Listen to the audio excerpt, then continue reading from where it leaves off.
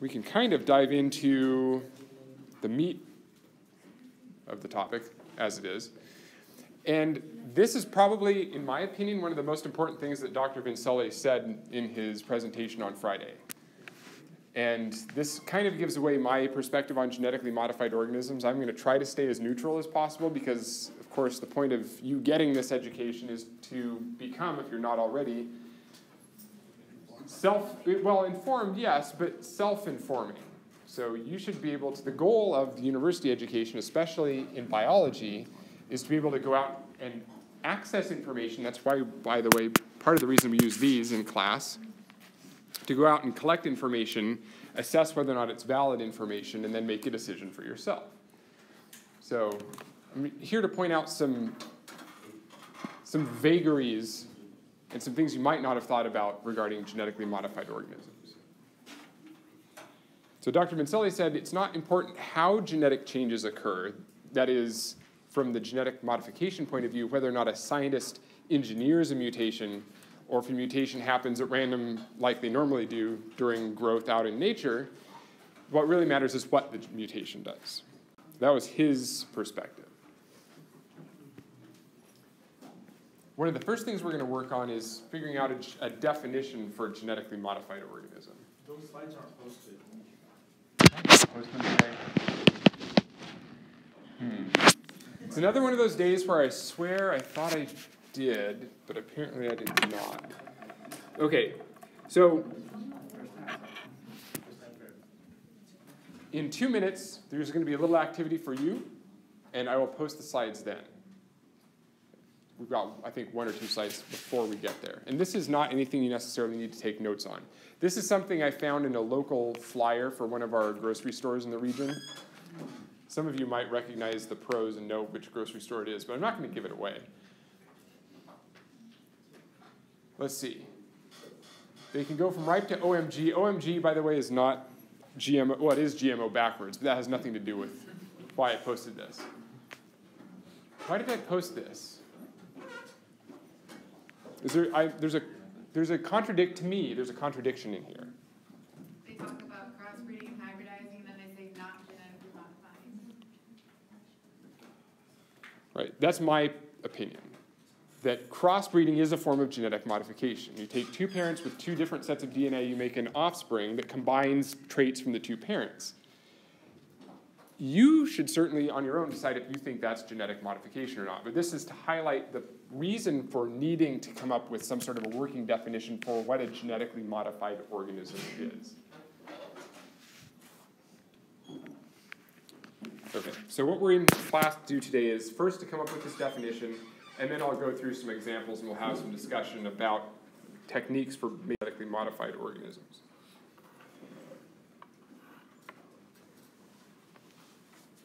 Just some pretty pictures of genetically modified organisms.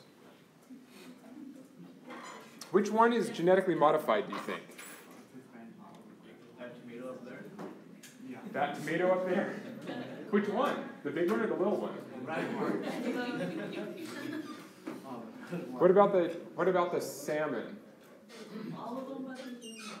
All of them but The human. the human. Well, the shirt. And the shirt. Who knows? The shirt might be made out of genetically modified cotton. Spray on shirt. So all of these are examples. So that is a great question. How do you know which of those is genetically modified? And we're going to get to that question by the end of class today. Okay, so here is where I'm going to stop, let you work. I will upload the lecture PDFs. So get in a small group. You can work by yourself if you want, but it's more fun to work with partners maybe. Take maximum of 5 minutes. Come up with a 1-sentence definition or 1 or 2 sentences at most. What does it mean to be a genetically modified organism? And then go to a website we haven't used in a while, today.com/rossgenetics. Have one member from your group post your definition there by the end of 5 minutes. So 11:10, we're going to take a look. Go ahead.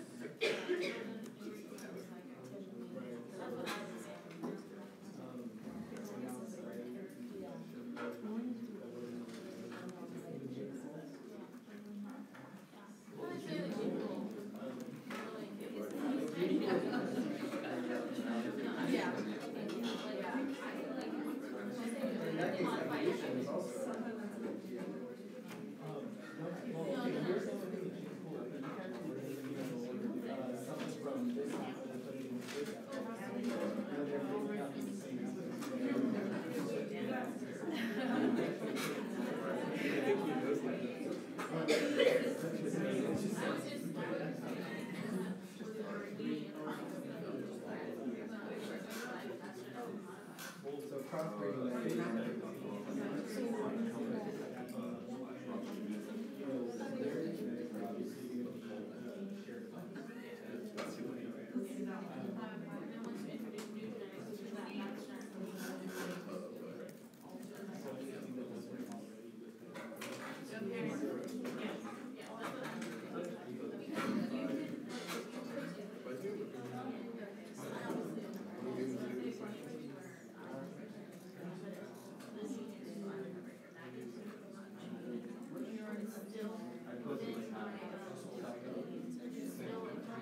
but they could also take you across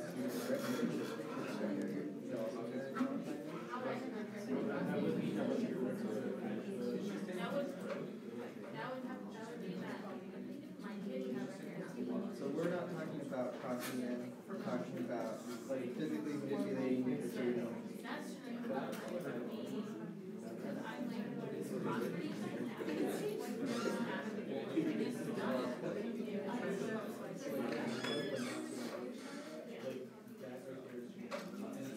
Well, actually, if you look at it, sometimes we got cross span of 50 years ago. From whatever they what like this size right there, they were like from here to the laptop, they were a lot longer. So span of 50 years. In fact, we actually shrank them.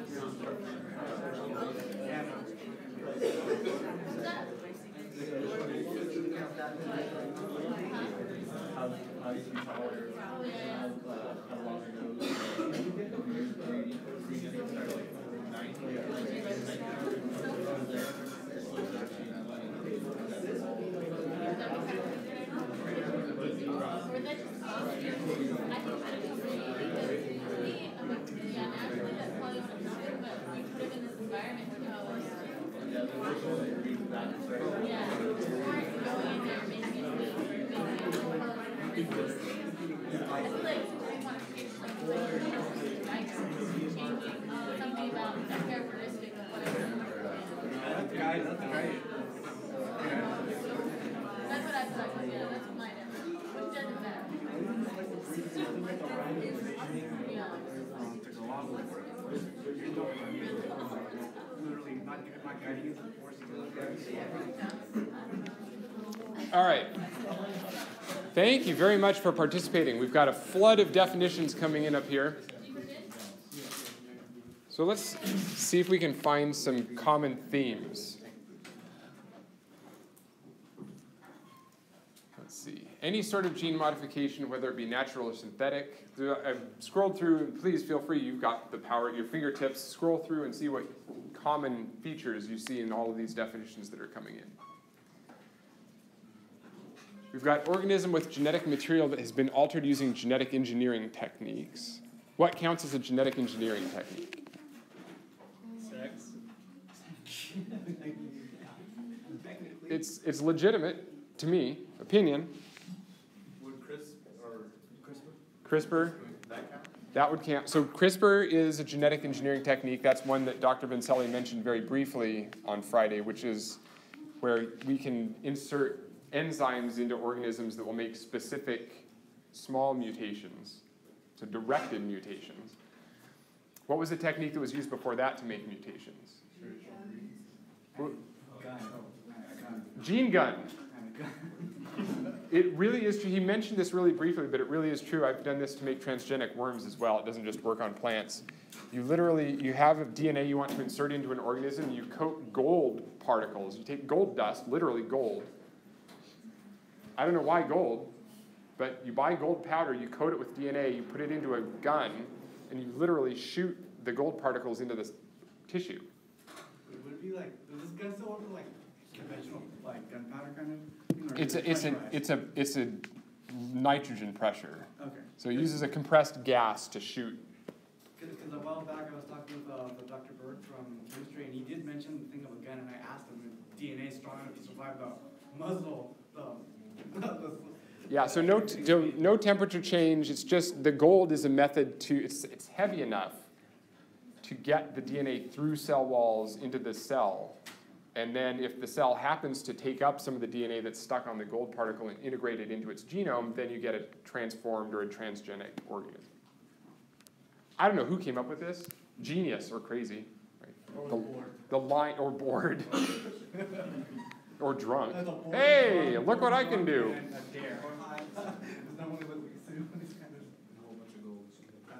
All right. Any sort of gene modification, whether it be natural or synthetic. Insertion of a gene that was not in the P0 generation. So what happens if you, let's see. So not naturally occurring is something I saw pop up at least a few times in these different definitions. Change that's not naturally occurring. Let's focus on that for a minute. How do you define a naturally occurring piece of DNA, sequence of DNA? Anything where humans are not involved. Environment could also be genetic. So environment can change. So we've just been talking about control of gene expression, transcription in prokaryotes, transcription in eukaryotes, and we've seen, although not very much yet, that changes in the environment can affect how our genes get turned on and turned off, epigenetics.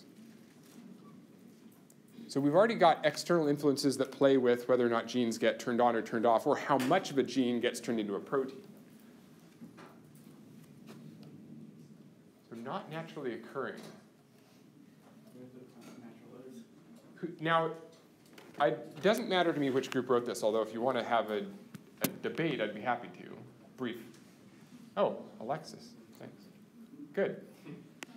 So let's have a debate. Don't have to. Is this a sequence that never existed before or never could exist naturally? It's kind of a gray area, but I hope you see where I'm going. That we've been on this planet for hundreds of thousands, we organisms have been on the planet for hundreds of thousands of years, and our DNA has been changing the whole time. Not only the lineage leading to humans, but the lineage leading to bacteria and plants, right? So there have been lots and lots and lots and lots and lots and lots of DNA sequences on the planet in the time that life has been on the planet. So how do you define what's a non-naturally occurring DNA sequence? I don't know exactly put it in words, but when we were talking about your tomatoes at the beginning of the semester, how they're breeding it naturally to get more flavor in, and that's why it's taking so long, that would be considered naturally occurring even though it's human interference. But if they were to just take the gene out, put it right in, and skip all those generations, that would be a GMO. Okay. When really there's no difference in the end product. Right. So this sort of gets back to that original quote. It doesn't matter what the genetic mutation is. The reason that a lot of scientists and breeders like to use genetic modification is because it's faster, not because it produces something that's different than you could get by nature. It's just that instead of waiting around sorry, I'll get to your question in just a minute. I didn't bring up to review at the start of class all of our questions from Socrative last class, but one of the questions I asked was, I apparently didn't phrase it very well. The answers were not what I was expecting, which is fine. I asked, where did the mutation originate that led to lactose tolerance into adulthood? And a lot of the answers were those two hypotheses. Right. What I was hoping you were going to say was, what I meant was, where did lactose tolerance come from? There's a single mutation in the MCM gene in that intron over here that's in the gene upstream of lactose tolerance gene down there. Where did this mutation over here come from? How did that mutation occur?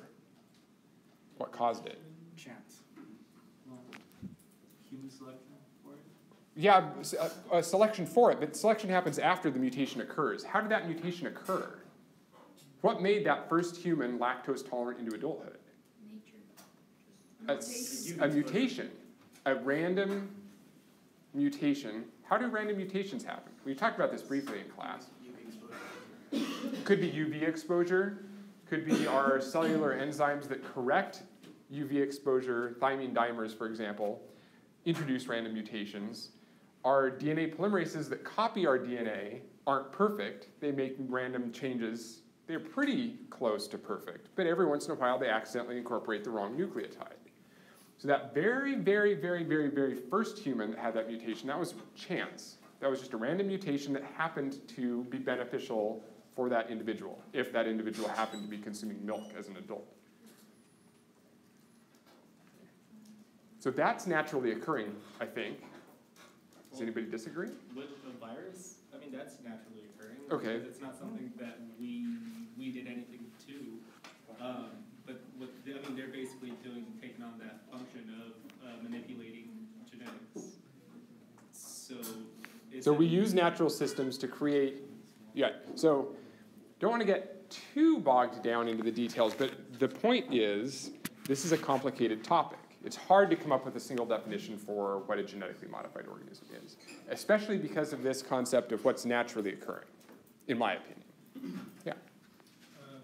What about in case like polyploidy beyond in this what would be normally expected, because they know plants can have polyploidy if you have non-disjunction, but maybe if it goes from 4 to 12, but you would only expect the highest of 4 to 8 within a generation.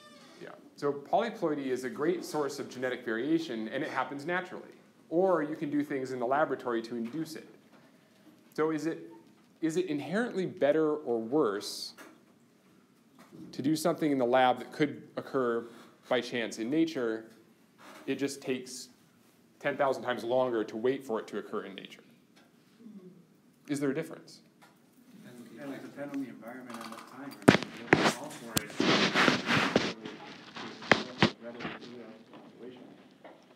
But when we're talking about the safety of GMOs or labeling GMOs, we're talking about should we be able to make genetically modified organisms? Does that increase in time make a difference? What do you think? Is it okay to make a genetically modified organism that would have the same mutation as one that we waited 10,000 more years for? There could be a chance that somewhere in the span between naturally to the end point, that something else might have occurred that could have been beneficial to the organism, to whatever it is. So it sounds like those of you that are commenting were agreeing to disagree, or at least we're not coming up with a consensus, which is fine, and that's where the debate is currently in society. In my personal opinion, I think it's fine. There we go. There you go. So we've got one personal opinion that it's okay to genetically engineer. I think it's okay as long as you know how to introduce it to society, or as long as you know how to market it.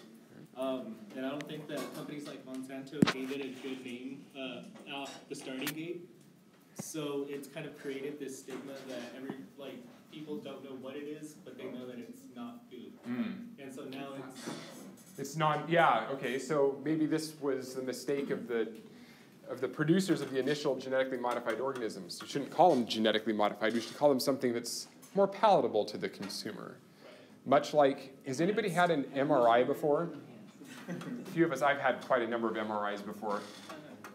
You know that was developed early in the 1900s, and it was originally called, it wasn't magnetic resonance imaging. It was, so MRI is another word for NMR. They're related. So it used to be nuclear magnetic resonance imaging, and they took the nuclear out around the middle of the 1900s because nobody wanted to be irradiated, even though that's what MRI is, but they just took the nuclear out of the name, and then, everybody can have MRIs and it's okay. Same technology, just a new name, makes everything better. So instead of genetically modified, genetically enhanced. Genetically enhanced, genetically augmented, I don't know. So, let's go back. Okay. Getting back to an earlier question, how would we know if an organism is genetically modified. Case in point. Is this genetically modified to be square? No. You flipped ahead in the slides. Yeah, you can buy melon mold. Go to melonmold.com. I don't work for them. I'm not associated. Right? You grow the plant inside an acrylic cube, and the fruit forms in that shape. So that's not genetically modified. But it raises an important point, one that we can certainly continue discussing. Should we have to label genetically modified foods? Should people have the choice to buy genetically modified food? Should it be a law? Right now it's not. There's very little regulation about what? Because, right, we did not come up with a definition for GMO, neither have lawmakers. It's like organic. You buy organic, everything is organic, everything's got carbon in it. Chemists, right? You've taken organic chemistry, right? It's organic. It's organic. It's got carbon. When you buy organic, who knows what that means? Same with this. Yeah. Well, I think the discrepancy surrounding GMOs is not so much the labeling, but to what extent are they allowed to?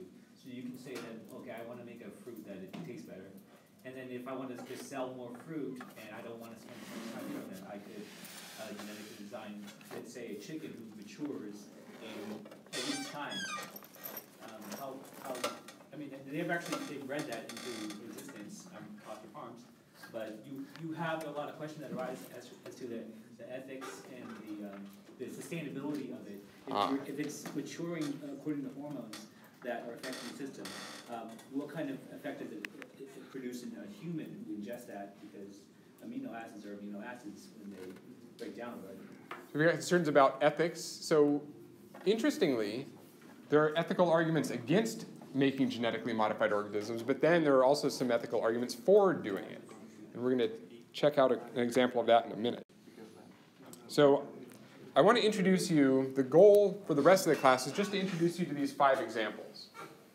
Right, I want to just give you ideas in case you haven't heard of some of these before. This sort of explores the periphery, the boundaries of the field of genetic modification.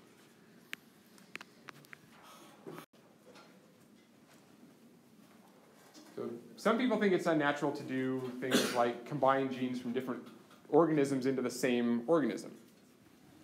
We do this with plants all the time. Apples, pears, grapes especially, relevant to the Central Valley, grafting. If you're going to talk about concerns, here's the real Frankenplant. You've got a plant that's made up of a bunch of components of a bunch of different individuals all stitched together onto one plant. Right? Is that genetic modification? Yes or no? No, because they're already, it already is what it is. It's just helping it grow. But it's one organism that you couldn't create without grafting, at least not very easily. You'd have to crossbreed and crossbreed and crossbreed to get the traits from the rootstock and the traits from the fruit into the same single organism. So is this naturally occurring? No. We intervened.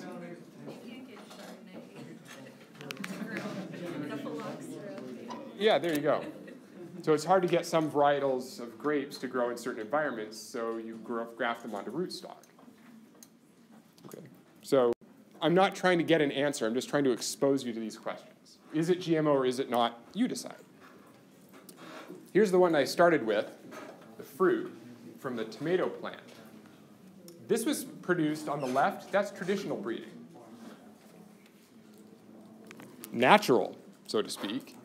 Humans intervened. Yeah, we set up those crosses between those plants to create offspring that had certain characteristics. My question to you is, could that have happened in nature? Not did it, but could it? Slowly, but it could have. That combination of crosses that humans set up in fields to produce the beefsteak tomato, the big one, could by chance have happened in nature. Did it? I don't know. Maybe it did somewhere and nobody saw it. So natural or not?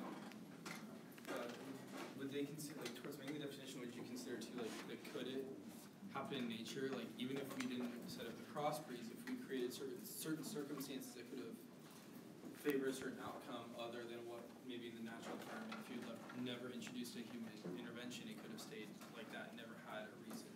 Right. So we're selecting on traits. That's the most we do when we do conventional breeding. We bring together genetic combinations that exist in nature. We just rearrange. We do the recombination of traits. Meiosis does its thing in the plants. We just take different plants that have different traits and trying to put them all together into one plant. So that's naturally existing genetic variation. That's just our hand picking who lives and who dies, which is normally something that our environment does, not something that humans do.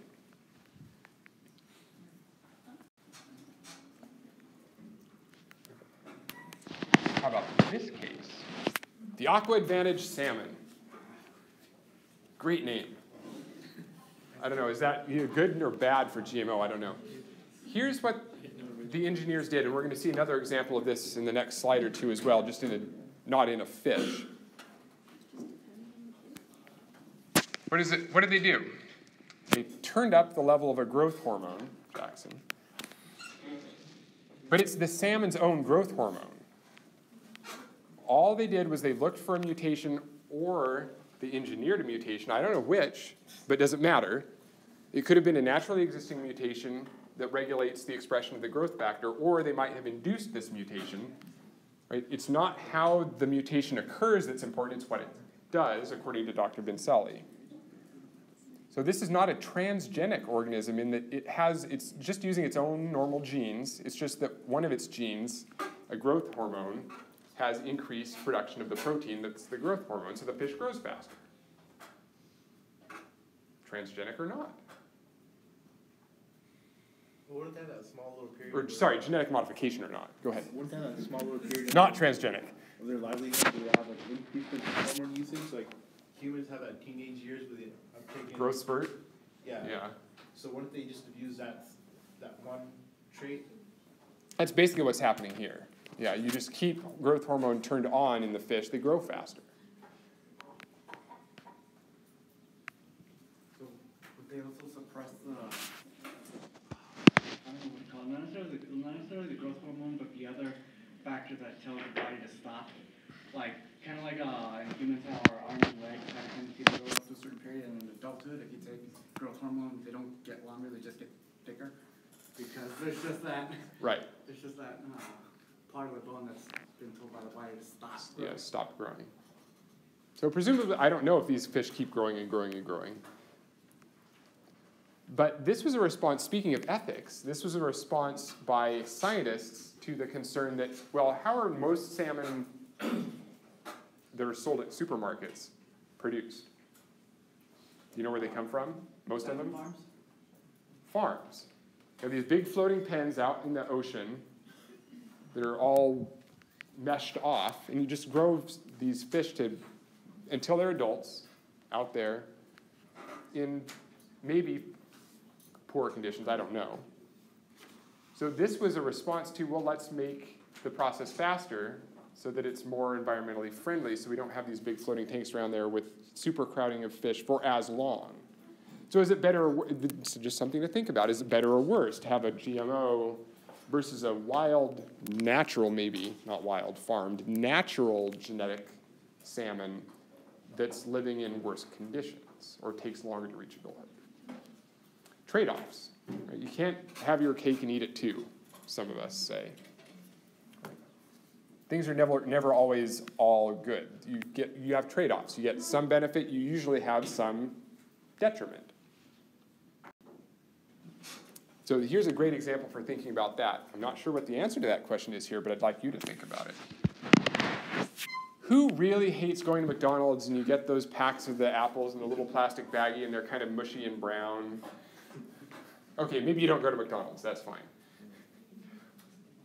Last night I had a nice cheese board for dinner and I cut up some fruit and one of them was an apple and I cut it right before I served dinner because I didn't want my family to be eating the brown fruit because, of course, you cut the apple. What happens is you're opening up the cells. Cells release polyphenol oxidase, and that enzyme starts turning the food brown.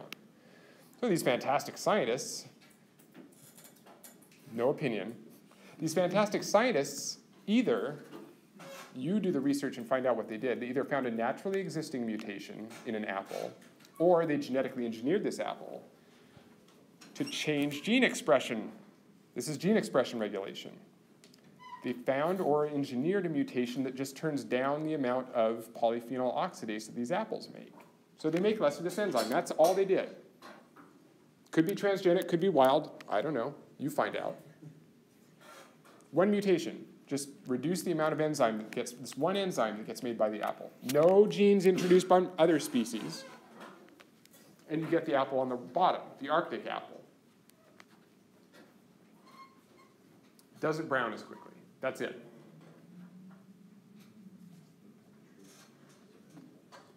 So the question about the trade-off is, so you get a benefit. It's not a very important, I don't think, again, in my opinion, benefit. Who cares if the apple browns faster? Consumers do. That's why growers care, right? Farmers want something they can market. And so if the consumer wants the apple not to brown, then farmers are going to feel that pressure. Maybe they'll grow this transgenic apple or genetically modified apple. What's the trade-off? You don't get a benefit without having a cost that comes with it. What do you think? I don't know if there's a right answer. I'm just curious for your feedback. Depends what that enzyme is for. I think that's the important question. If you didn't hear it in the back, it depends on what that enzyme does. We all have all of the enzymes in our body for a purpose, so what does polyphenol oxidase normally do outside of the context of a human cutting up an apple? Could be a defensive mechanism for the plant. So maybe we get non-browning. This is totally hypothetical. This is true in some organisms. I don't know if it's true in apple. You might get non-browning, but the absence of polyphenol oxidase probably changes the flavor of the fruit. So you might get a non-browning apple that tastes shitty. Sorry, I'm recording this. I shouldn't. Sorry, back up and re-record that. Right, so there's always a trade-off. You don't get the benefit without usually having some sort of a cost. Not necessarily a cost that humans care about, but some sort of trade-off. Bananas ripen, they're like greenish, more greenish colored, and then you let them up for like 7 to 10 days, it becomes really, really sweet. Yeah. So you've got, the ripening process, usually you get a certain texture with a certain flavor. Maybe you like the texture, not the flavor, but if you wait later, you get the pleasurable texture, but bad flavor, or something like that. Yep. So there's always some sort of a trade-off, especially in genetically modified organisms.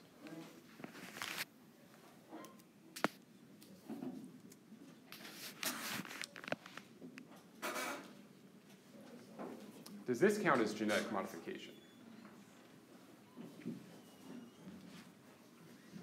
What's this a picture of? What's it a picture of the process of, from left to right? Selective breeding. This is the domestication of corn, maize. I mean, this was done before anybody knew anything about it. This is thousands of years old, genetic modification, if you like that definition of genetic modification. This is breeding. Taking existing mutants and turning them into something that's useful to eat. So thousands of years ago, and teosinte still exists, but thousands of years ago in central or southern Mexico, people started domesticating teosinte. They started selecting for the fruit that had certain desirable benefits. So here's a picture of a current teosinte plant. It doesn't look very much like corn. It looks kind of like a corn plant.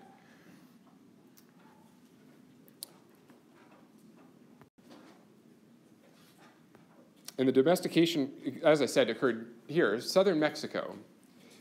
There was a paper published recently that showed some evidence for this. They could actually go into a cave, a shelter, where maize used to be milled or ground by hand. And they found these rock tools they could extract particles of teosinte from. And the biological material they found embedded in these rocks looks more like teosinte than modern corn. So this is how they knew that at the time, and so they could date the age of these rocks, and that's how these scientists determined that it was literally thousands of years ago that this process was occurring, where they were domesticating and grinding the fruits of these plants and using them for food. So almost 10,000 years ago.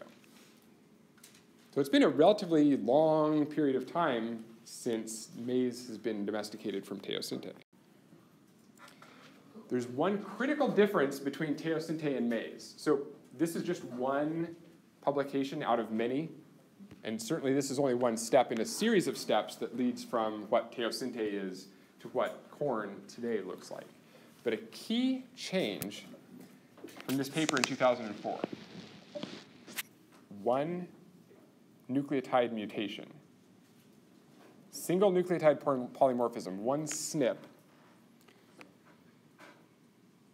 changes teosinte, which has its fruits totally enclosed by this really hard I don't know what it is. I'm not a plant anatomist. Maybe somebody here can tell me. It's a gloom, but it's a really hard covering around the fruit. It makes it really hard for humans to get in and extract the fruit and use it for food. But there was a single mutation that opened up those glooms, the fruit cups, so you can maybe see it better on the right here in panel C, where you can start to see those fruits are a little bit exposed. They're not completely covered by the gloom.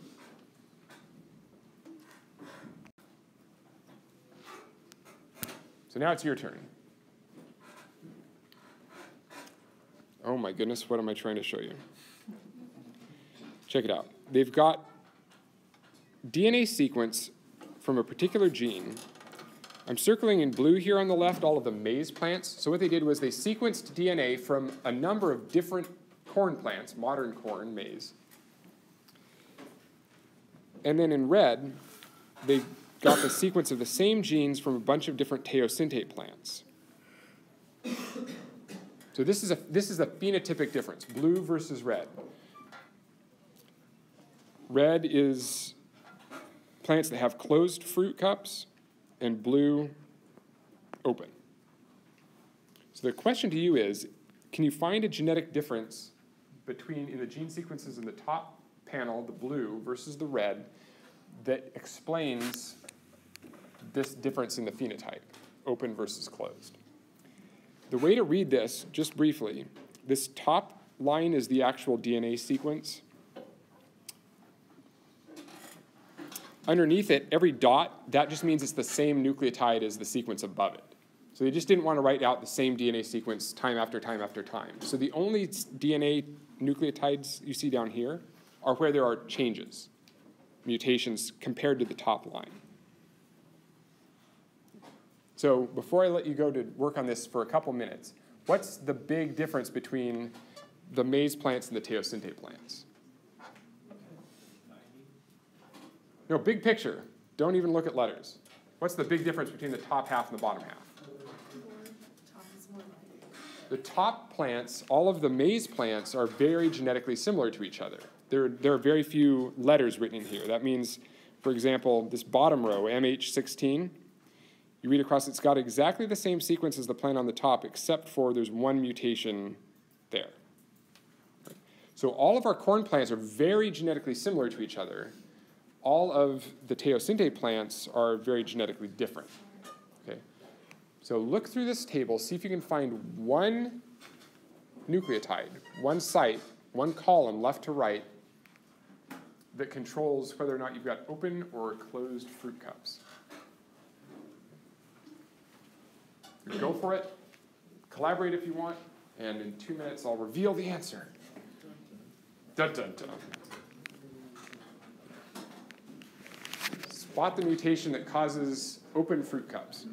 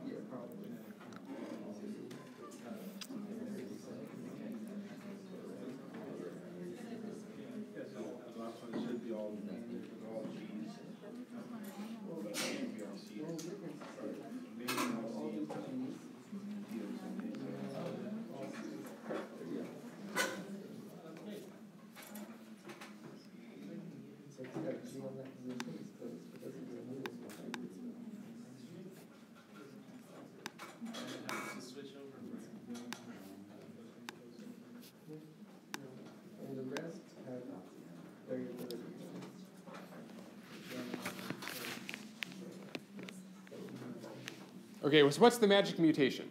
Very last one.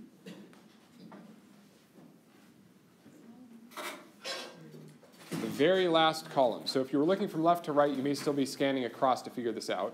That's fine. So what is it about the very right column here?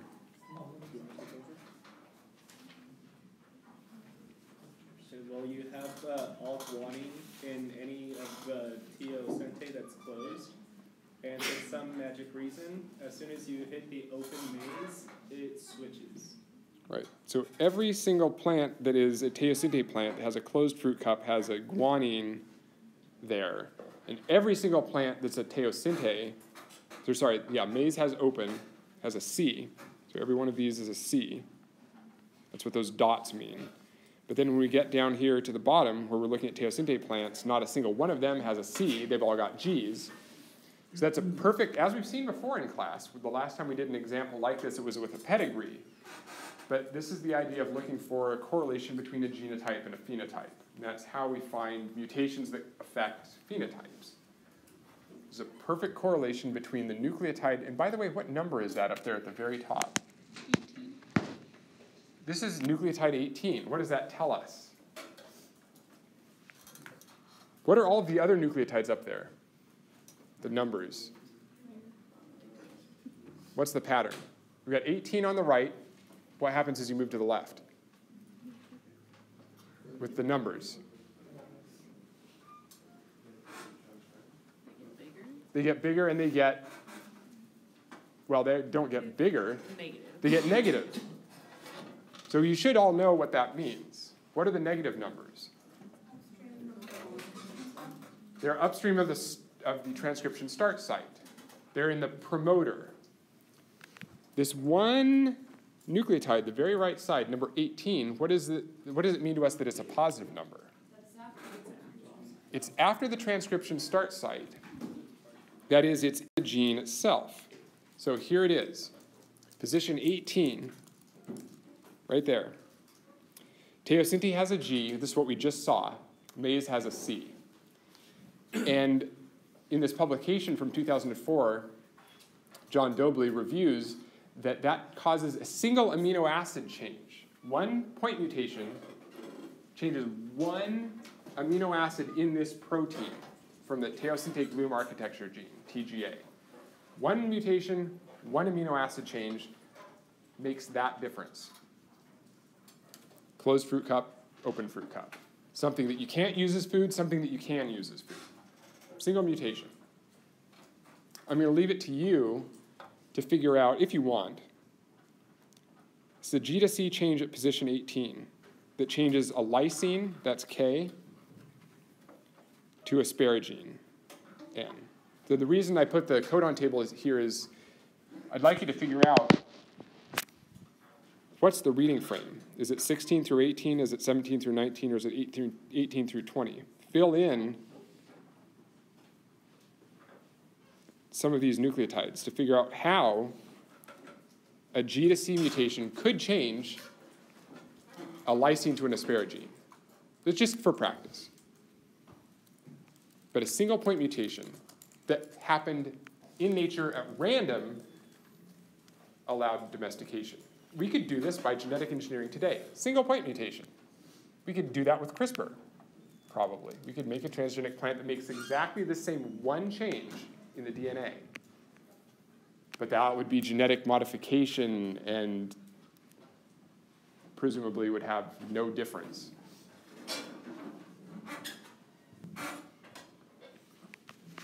So that's the summary. We've got thousands of years of breeding versus 1 point mutation. That's all it took. Being a little bit glib, there were probably more mutations than that were useful for producing other traits that are in modern corn. But that was a really important 1 mutation. You know, back to that table where we had all of the different nucleotide sequences, Yeah. and maize was extremely uniform, whereas the other one had all these, Right. differences. Yep. That uniform genetics structure, that's a detriment, isn't it? I mean, if there was that one disease that affected corn, there goes your supply. So this is the question of why was corn all of those corn plants, why were they all so genetically similar, and why were the teosinte plants so different from each other? And it's because teosinte is wild, and so there's a lot of genetic variation. But when you are a corn seed dealer and you're selling corn to farmers, you're selling the same genotype to every farmer, so it's genetically uniform regardless of where you get the corn. And you're absolutely right. One of the detriments to doing that is that it exposes the corn potentially to, if there's one disease that whole genotype of corn is susceptible to, then if that pest gets into California and it spreads to Oregon and to the Midwest and so forth, then everybody is SOL. Screwed. I'm going to skip over the next few slides. I might come back to them next time. I might not. The story about potato. It's a really important story, but I don't have time to tell you now. What I do want to note, though, finally, before you pack up, is what to do for next class. One video. It's been on YouTube for a while. X chromosome inactivation. And two more things. Keep working on your group notes. They are going to be graded one more time. There's the date.